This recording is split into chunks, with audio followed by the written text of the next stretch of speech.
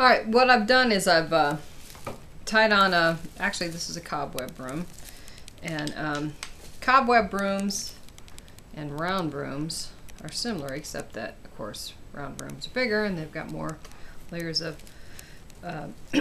broom core in them. But when you're sewing them on, they're the same way. So I've got about 3 yards of linen here, wax linen. So I'm going to do a lark's head knot. It goes like this, comes around here. Okay, let's see it again. Lark's head knot. 2 fingers. Touch your fingers and there you go. Okay, so I want to make sure that I don't hit the wood down here. I'm actually making this for my raven that's downstairs so that he can fly like an eagle. So I'm going to go around twice on this, put it through the lark's head loop there, and then I'm going to cinch it up. And you should probably do, especially on a cobwebber, you only need to do a couple rows of this.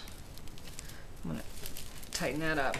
And you see what I've used is just like a rubber band to hold that down tight, and that might be a little bit too tight, but it'll work. So I'm going to take my broom needle or bodkin and thread it through it. Okay, so what I'm going to do is I'm going to go underneath that broom corn at an angle and come up. And then I'm going to come across that, for you probably vertical bar, and diagonally once again, so it'll be a straight stitch across the top and diagonally down at the bottom, or through the corn that you won't see. Okay, so I'm diagonal there, or not diagonal, across from it, and then I'm gonna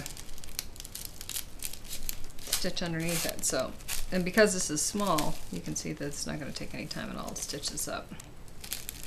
So like I said, you should do at least 2 rows of sewing on your brooms, and if you want to do 3, that's good too.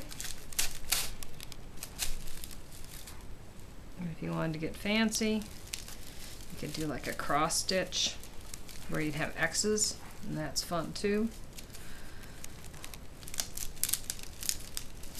Go one way and then go the other.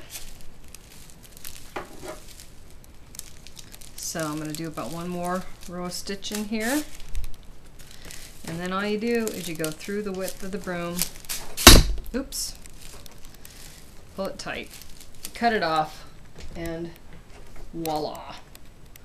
Like most things, it's pretty simple once you know how to do it. So there you go.